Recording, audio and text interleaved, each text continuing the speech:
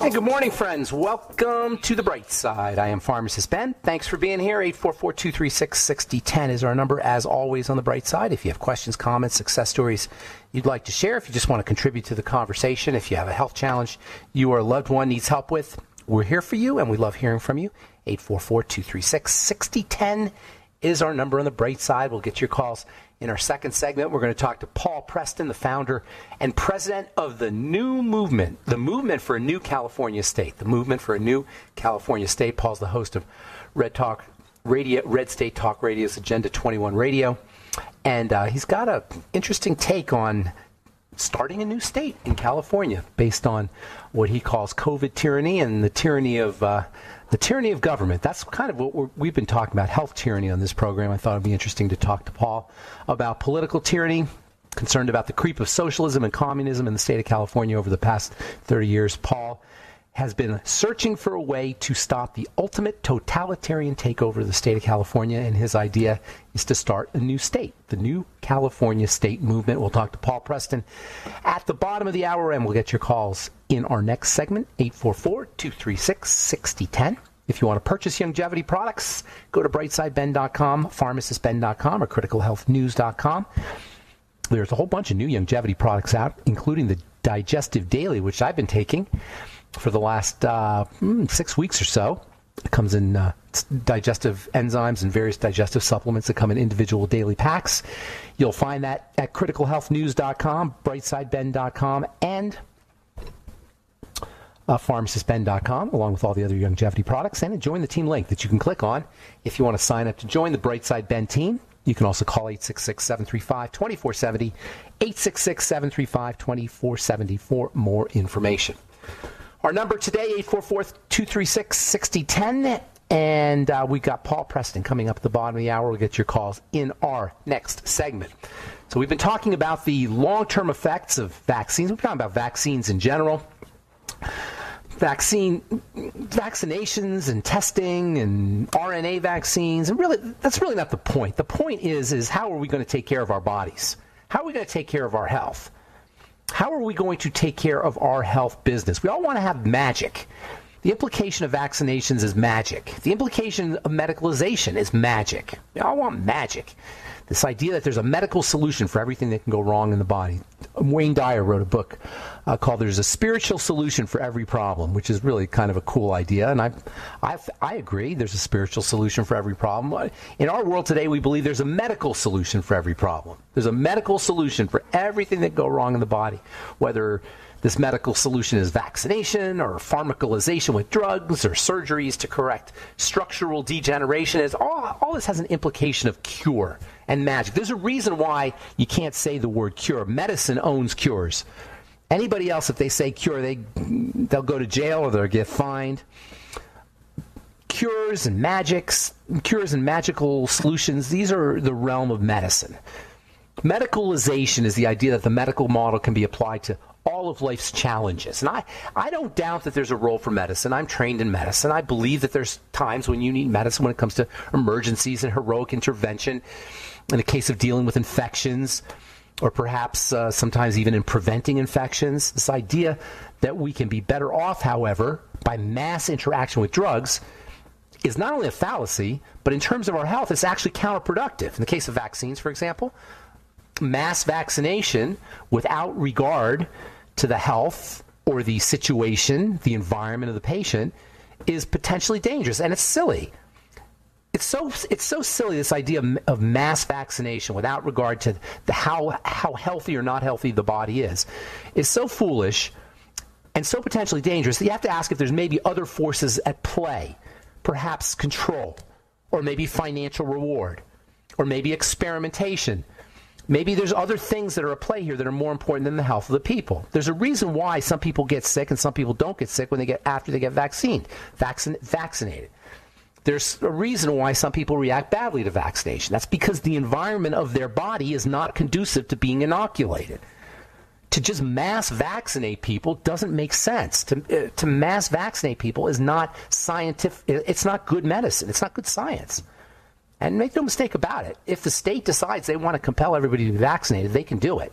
There was a U.S. Supreme Court case back in 1905 Jacobson versus Massachusetts, where the Supreme Court of the United States said that states have absolute authority under the 10th Amendment to police authority to enforce compulsory vaccination. I mean, it hasn't gotten to that point yet, but it could. How did Bill and Melinda Gates become healthcare gurus and advocates for the wellness of the people? How come alternative ideas are being censored? Why is the mainstream media in complete lockstep about a pandemic, so-called, and the conventional ways of dealing with it that coincidentally control everybody that they're supposed to protect? Why are we the most medicated culture in the history of the world, and at the same time we're the most chronically ill? Health is not the same thing as medicine. Clearly, obviously, health is not the same thing as medicine. We got lots of medicine and we're not healthy. Being medicalized is not the route to good health. Nonetheless, and this is really important here, because you can go off on this kind of deep dive of misery and of self-pity. As bad as our health situation is, and as bad as the medical situation is, it's nothing that a dose of critical thinking cannot help.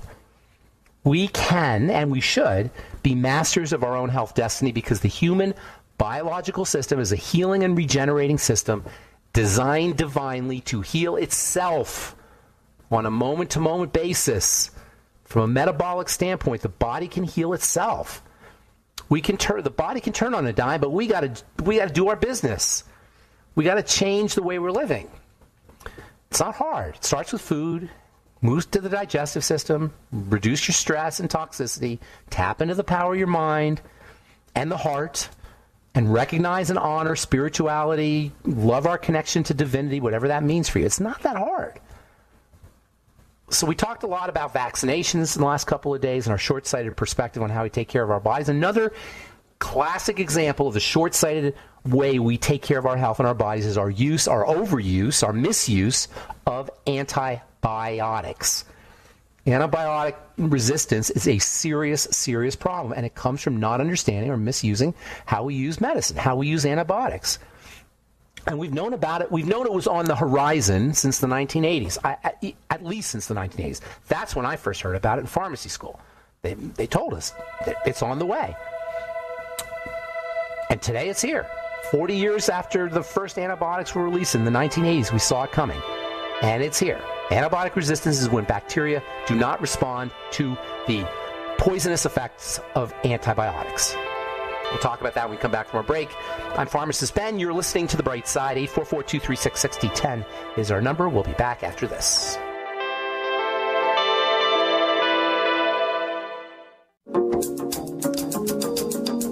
Okay, we're back on The Bright Side. I'm Pharmacist Ben. Got lines open, 844-236-6010. Paul Preston will be with us in our next segment. Paul's the founder and president of the Movement for a New California State. He's also the host of Red State Talk Radio's Agenda 21 Radio. We're going to talk about COVID tyranny and the Movement for a New California State with Paul Preston in our next segment. And get your calls this segment if we have them, 844-236-6010. So, antibiotic resistance is a real serious deal. Can you imagine if you get sick and you have an infection and your antibiotics don't work? What are they going to do? Now, there are now stronger antibiotics that we can use, but pretty soon nothing's going to work. Then what?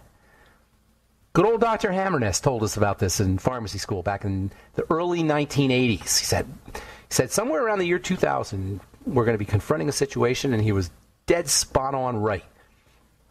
Today in 2021, we have MRSA, MRSA, the methicillin-resistant Staph aureus, among other forms of bacteria that don't respond as they did at one time to the cidal, the murderous, the killing effects of antibiotics.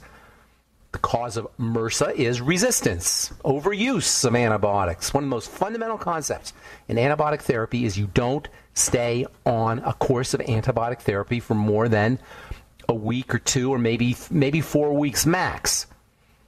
Yet for decades, patients were put on antibiotics indefinitely For months and months, sometimes for years, it was not unusual for teenagers to be put on a course of tetracycline for the entire span of their teenage years, for 6 or 7 years. It was not unusual for somebody to be put on tetracycline or erythromycin for 6 straight years. This is absurdity. This is Pharmacy 101. You don't do this. But there were medical professionals that were prescribing antibiotics just to get the patients out the door. Just because I remember I asked a doctor friend of mine why she put patients on amoxicillin for viral infections, and she told me her patients didn't think that they were going to get their money's worth if she didn't prescribe something, and antibiotics were the safest thing that she could give them. So she was doing it just to give their patients their money's worth. She was a physician. I was blown away. I remember her telling me this. And then on top of that, we've got antibiotics that are given to livestock. In fact, there's a lot more antibiotics that go through veterinary channels than are sold to people. In 2019, over 13 million pounds of antibiotics were sold to farmers, and that means given to livestock. And that means not just in the livestock. That also means it's in the water supply. It also means it's in the soil. Usage in humans has been declining over the past few years as physicians and prescribers started to understand this whole idea of overuse of antibiotics. But in terms of agricultural antibiotics, it's actually on the rise. One of the reasons that the agricultural industry, and it is an industry, when we think of agriculture, a lot of times we think of the family farm, but it's much more of an industry than it is family farms. And one of the reasons that they're required to use medication is because of what is called factory farming, which unfortunately is a fate of 99% of the animals that we consume for food. Factory farming is hideous. If you want to be freaked out, I don't recommend anybody does it, but if you really want to be freaked out, just YouTube factory farming of chickens. Oh my God, it's awful. Factory farming is the practice of cramming as many animals into a tiny little area, typically a wired cage, so they can sell more meat or make more profit. The close quarters creates this filthy, unsanitary condition, which inevitably results in infections and disease. Even worse, as it turns out, antibiotics make animals grow faster. So antibiotics are given to chickens and livestock, even if the animal isn't sick, just to make them grow faster. The most egregious offenders of this antibiotic abuse of animals is the poultry industry. Chickens are notoriously filthy birds. Anyway, I was actually, when I was growing up, I grew up on a farm, and it's pretty amazing how filthy chickens can be. And by packing them by the thousands into cramped spaces, it only makes the filth even worse and increases the likelihood of infections, making antibiotic use inevitable. They ought to use antibiotics. On top of all that, many of the animals are genetically modified to be extra large, which increases the fact that they're so big, increases their antibiotic requiring diseases. According to PETA, People for Ethical Treatment of Animals, some genetic modification makes animals so large that their legs can't support their bodies, and they suffer from starvation or dehydration because they can't get to the food. They can't walk to get to the food or the water. All of this means that meat eating and chicken eating is less than healthy, even though it's true that there are valuable nutrients in flesh foods. That is true. That goes without saying. And there's a lot of nutrients in flesh foods that you can't get in plants. And that's without a doubt. But overall, eating meat and eating poultry, because of the way we process them and grow them, is not healthy. And I don't care what people say about the carnivore diet. They're not taking into account that the food we eat, the meat we eat, is not the same meat that we ate in our Paleolithic days. The human digestive system is clearly designed to eat meat. That goes without saying. We're omnivores. We're designed to eat everything. But the meat we eat today is not the same kind of meat we evolved to ingest and digest. And that is the problem. In my opinion, that's the problem with the carnivore diet promoted by Dr. Sean Baker in his book, The Carnivore Diet. I'm trying to get Dr. Baker on the bright side. If anybody out there knows how to get a hold of him, send me an email, ben@ksco.com. According to Dr. Baker, an all-meat diet is much closer to how human beings ate from an evolutionary perspective, and Nobody doubts that. That is true. From an evolutionary perspective, we ate a lot of meat. We were hunters. But what Dr. Baker does not take into account in his theory is how modern meat is produced. Our hunter-gatherer societies hunted their meat. And their meat, the meat that they hunted was grass-fed. Nobody's hunting their Big Mac or their sausage or their steak fajita from Taco Bell or even their filet mignon. And the meat, the cows are not eating grass for the most part. They're eating GMO corn or soy that has all kinds of stuff sprayed on it, pesticides and grown in fertilizer soil. And our Paleolithic ancestors who were eating meat, they didn't have to contend with antibiotics, and they didn't have to contend with hormones, and they didn't have to contend with GMO grains and their antelope or their woolly mammoth that they were hunting. So much for Dr. Sean Baker and his carnivore diet, because that's the way we used to eat. It doesn't make any sense. The most frequently used antibiotics in livestock are the tetracyclines. And anybody who's been on a course of tetracycline knows that they tell you not to take your tetracycline with minerals. Why? Because tetracyclines chelate minerals. They attach themselves to minerals. That means that in addition to having to deal with antibiotics, now you got to deal with meat that has less minerals in it. Or if you're taking tetracycline, now you have to deal with mineral deficiencies. You can see all the problems associated with this idea of antibioticing, that's a word, our meat and our people. And it's just a classic example of how we medicalize ourselves, how we pharmacalize ourselves without thinking about the implications. All right, I'm Pharmacist Ben. We've got Paul Preston coming up in our next segment. We're going to talk a little politics, the movement for a new California state with Paul Preston in our next segment on The Bright Side.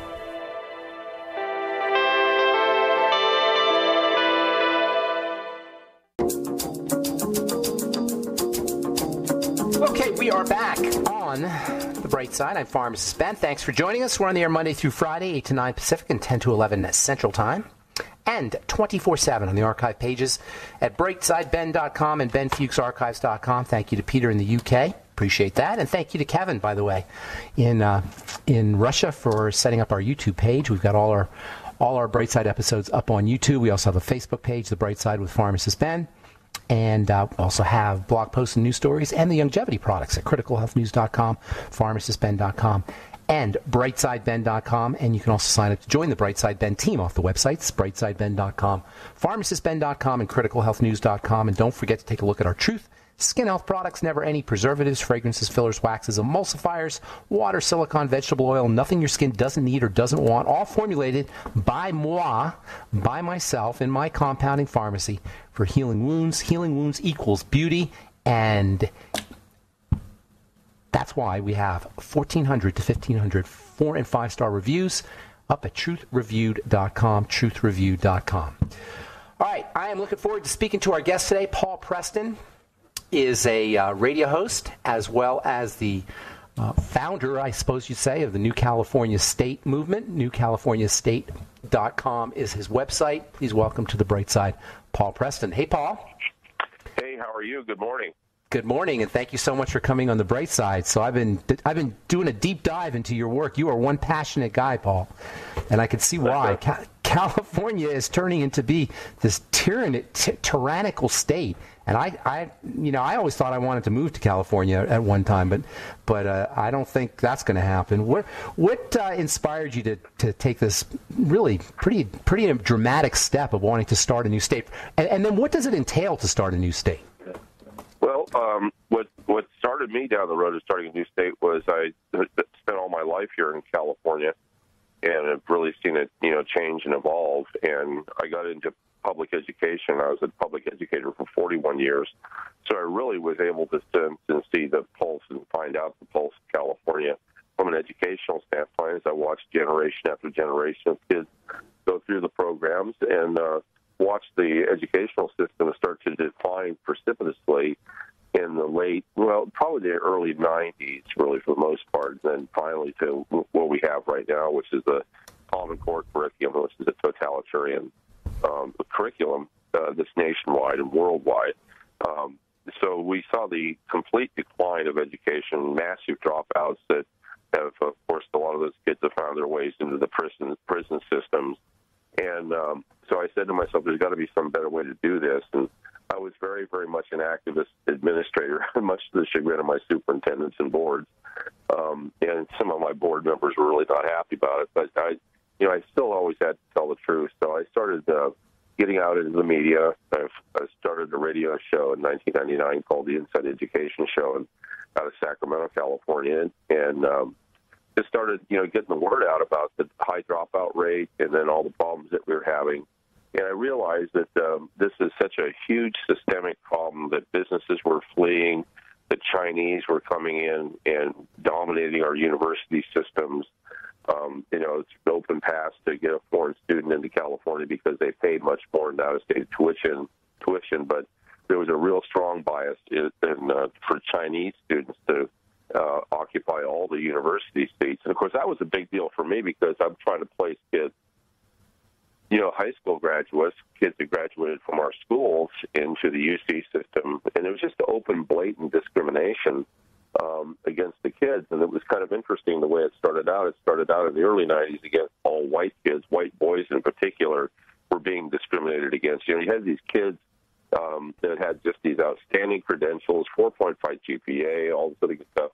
And, traditionally in the 80s, kids that had those qualifiers would get in. It wouldn't be an issue.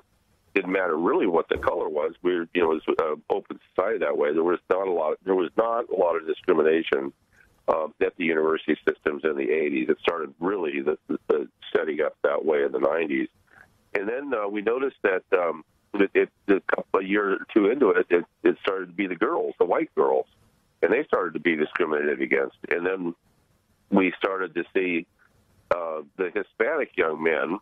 You'd think this is kind of crazy. The Hispanic young men being discriminated against, and great records, but we just noticed it just seemed like it was all of our Hispanics that were not getting in, and then went to girls, and then finally it went to blacks, and then it went to Asians, and finally by 1999, I had a big counseling meeting, and we were wondering why are these kids, not getting in.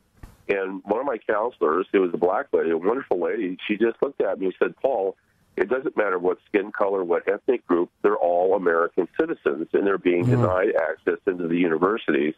And most of the people, of course, that were coming in were Chinese. So that was a big tell right there that there was something going on. And in fact, there was Ward Conley, heard of him, he actually put out a proposition in the 90s to stop what I just described. And they passed it, but the UC system just kept on breaking it. I mean, it was amazing. So what's the end game? Well, the end game is obviously to change our educational system into a communist type of system, which is what we got. And that's really what we have here. Only the elite select few that are selected, and usually those are individuals with a lot of wealth, and usually Chinese that get into the UC system. And I know they would somewhat want to attack me on that, but that's the truth. It's hard to hide from the truth. How does a new California state, which, by the way, I understand that you've actually declared independence from the state of California, is that correct? That's correct, yeah. That's part of the process to form a new state, is to declare ourselves independent. So how does how will the new California state address these issues? Well, it's basically, as we looked at it, we started to realize that the party system, the politics of California had degenerated, so it was a monoparty system. So you had the Democrats were constantly in office. There were never, any shakeups that were going on in the legislature. It was always a monoparty system. Republicans were being marginalized and pushed out. And, of course, your executive branches, the last time we had a Republican, quote, was Arnold Schwarzenegger. He came in on a recall for Gray Davis, but as it turned out, he turned out to be worse than Gray Davis. But the system had completely changed dramatically to where it was a huge bureaucracy with incredible overreach into just about every business, just about all parts of everyone's culture and life. And that was all. We looked at it and said, why does this exist this way? And we started looking at the Constitution of California and some of the flaws, and we realized that there was no way that we could possibly change the system by using the system itself because it had been so corrupted and so marginalized since 1870. Paul, we're losing you, Paul. Can you hear me now? How about that? Yeah, that's a little better. I'm in the right spot. I think I'm in the sweet spot where the signal's the best. But yeah, just stay right there because we lost you there for a second. We're gonna have to move on to a break. But when we come back, I want to talk to you a little bit about how COVID, how you see this whole COVID thing, because California seems like a poster child for tyranny, for COVID tyranny in terms of lockdowns, and I want to talk about that when we come back from our break. Okay, Paul Preston is with us. His website is newcaliforniastate.com, and his radio program is Agenda 21 Radio. More with Paul Preston on the bright side right after this.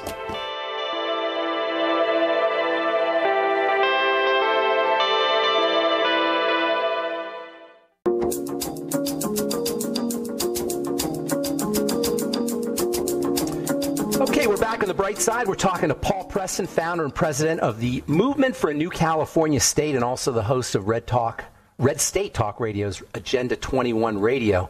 So, Paul, it seems like this stuff's happened all over the country, obviously, even all over the world. But it seems like California is almost a poster child for government overreach, with schools ordering schools and retailers to be closed, and churches. I understand you can't sing in the church anymore, and everybody's wearing masks, and there's lockdowns and curfews.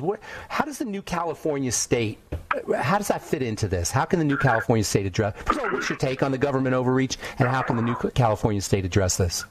Well, New California state addresses it because we have a different constitution. The problem in California is its constitution has been changed over 600 times since 1879. It's a worthless piece of paper, and anybody who wants to get a proposition up to change the constitution can do so 3 times, has an opportunity 3 times a year to do it. So you can see how easy it is, basically, if you're a special interest, to get your things up and running. The other part of the Constitution is that we now have and have had since 1966, a full-time legislature. So they meet 11 months a year, and they've created this monstrous bureaucracy that's basically driving the entire state. So the politicians, the governor, really have no influence on this bureaucratic status, and that's what we see so much of the overreach from. And, of course, with the COVID virus thing, the governor declared himself the dictator, basically, through executive orders.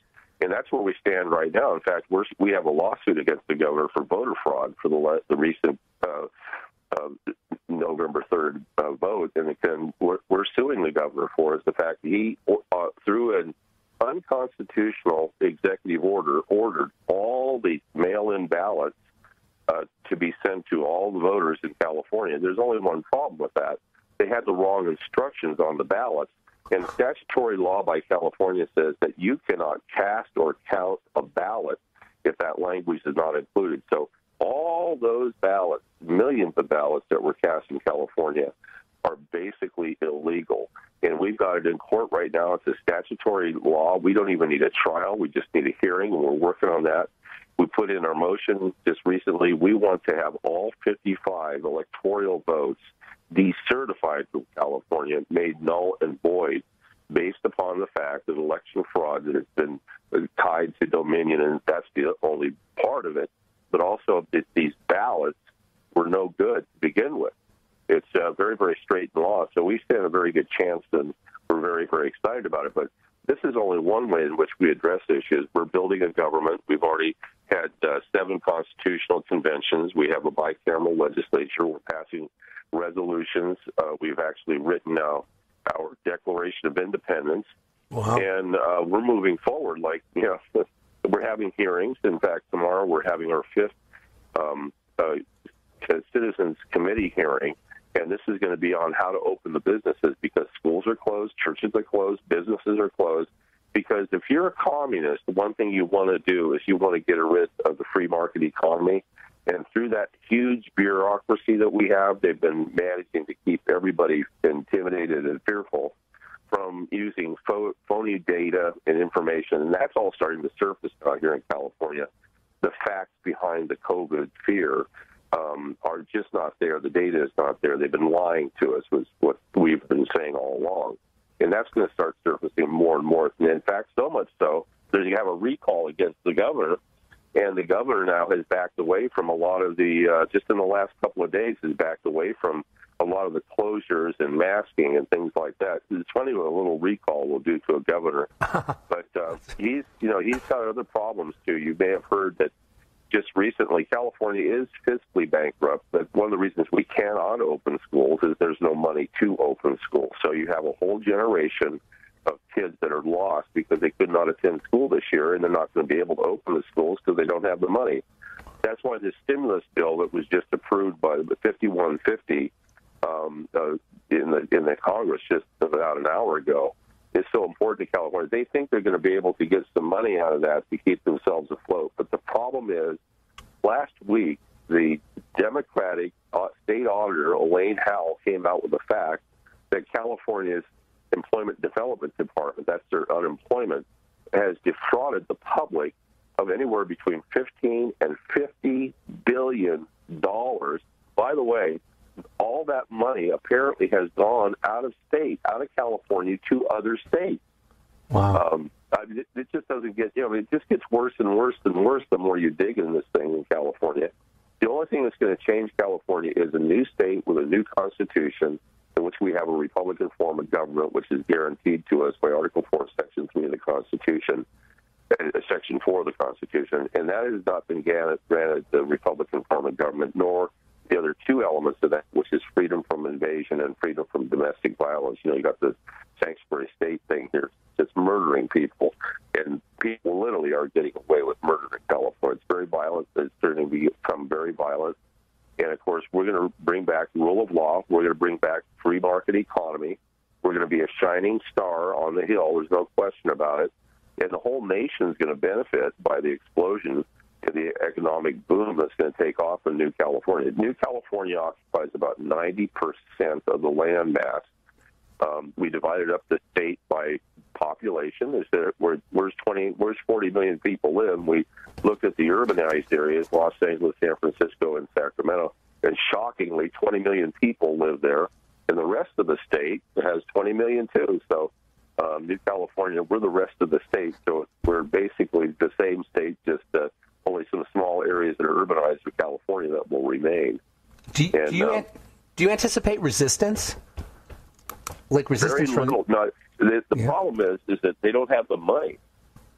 They just don't have the money to function, and we're the only opportunity. We've already talked to people on Wall Street and other places that are going to be able to help us out, that to get us up and running and going.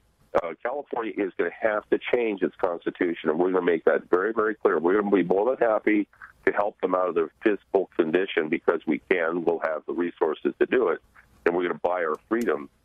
But, what we're going to be doing is we're going to be demanding that they change their constitution to get away from this communist-centered constitution that they have that's brought about this form of communism. Very, very,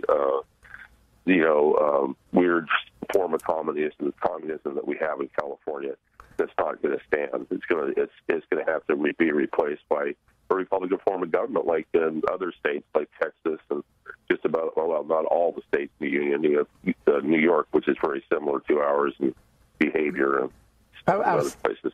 That makes me. I'm glad you brought that up because when you talk about this, I'm thinking if you're successful, what's to prevent other states from forming or other parts of states from forming new states and having like a balkanization occurring of the states of the 50 states of the United States becoming hundreds of states? Well, that's just it. What's happened now is there is a balkanization of states. Those that are following this variety of government, this very pernicious variety of communism, I say. And you see this where you have the control that's brought about by the urbanized areas. One of the things that controls it, of course, is the lack of representation. And that started in 1964 when state senators were no longer assigned to sovereigns. And as a result, they had to be associated with population. So the rural areas of states, if you look at them, they don't have any representation. They used to have representation by counties, but that's all district now based upon population. So that will shift dramatically with us because we're going to restore that concept of the county senator. But there's other states that know this, that are trying this. Like there's new Illinois. There's a new movement going on there. They just declared their independence, I think, October 17th. And how come we don't hear about this? We're not here. I hadn't heard about any of this. Well, it's it's a movement that's been moving quietly and under the radar, and now we're at the point where we've actually submitted various letters to ask for statehood as early as March. Well, that's amazing. Next month. What part of the state? What part of California? Well, it'd be all of it. We're talking about 90% of the state of California would become New California. So wow. If you take a look at our state map, the red is all California, New California, and yellow is old. And it's going to have to be that way because that's where the populations are. That's amazing. Well, gosh, you're a one motivated guy, Paul Preston. Thank you so much for being on the bright side. That was very enlightening. Very much. Thank you, buddy. NewCaliforniaState.com. NewCaliforniaState.com. Thank you. Paul Preston, founder and president of the Movement for a New California State and host of Agenda 21 Radio. Thank you for being on the bright side, Paul. Best of luck to you. And that's all the time we have for today on the bright side. Thanks for listening, friends. I am Pharmacist Ben. Have a wonderful, beautiful, awesome, spectacular day. We'll talk to you later, folks. Bye for now.